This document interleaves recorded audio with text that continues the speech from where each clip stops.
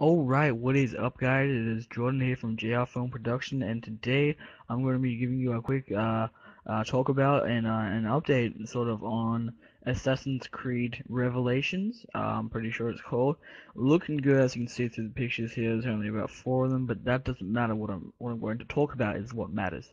It'll only be like a 1.5, almost 2 minute video. So pretty much this is what's going to happen. The game will feature all three main characters of the series, featuring which includes Altair and Auditore di Firenze, Ezio Auditore, sorry. So you got Altair, Ezio, and obviously Desmond Miles.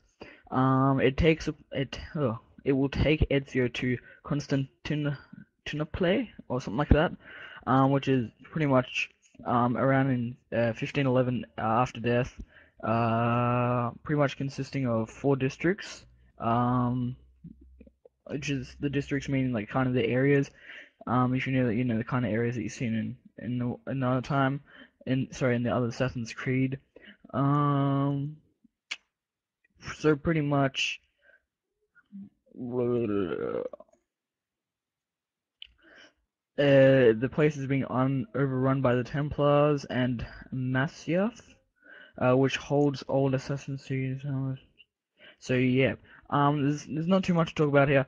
The gameplay will also include the multiplayer. There's new game additions, like for example, one of them is it's called a hook blade, which pretty much it allows you to zip line across different areas.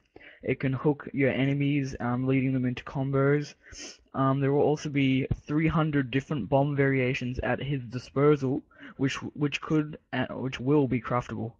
Multiplayer gameplay will, as I said before, will also be making its comeback. Well, it will also be continuing from Assassin's Creed Brotherhood. The mode expands basics of online modes from Brotherhood with new characters and locations. Players will be able to customize their characters, appearance, and weapons, as well as start a guild and create. Oh, sorry, as well as start a guild and create its unique coat of arms. Oh, okay. It's kind of like a little clan sort of thing there. Alright, that's pretty cool. Um, yeah, that's about it, guys. There's different multiplayer maps. A lot of good stuff. It was developed in November 2010. That's about all I can say for you guys. I hope you enjoyed. Please remember to rate, comment, and subscribe. I will see you all later. Peace.